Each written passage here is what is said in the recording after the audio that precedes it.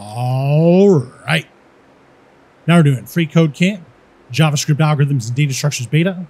Learn basic string and array methods by building a music player. Step 63. All right. So now we're going to access the userData optional chaining currentSong optional chaining title and userData optional chaining currentSong optional chaining artist properties and assign them to a currentTitle and currentArtist variables, respectively. All right.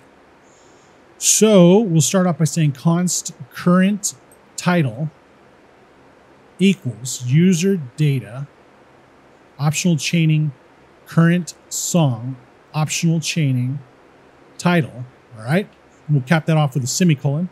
We'll take this from 136 all the way up to the end of 135. Copy that, drop it off at the end of 136.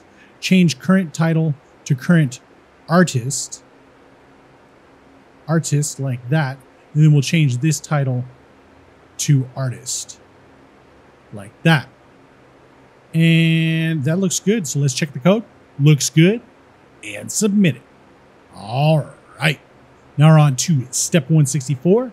And we'll see you next time.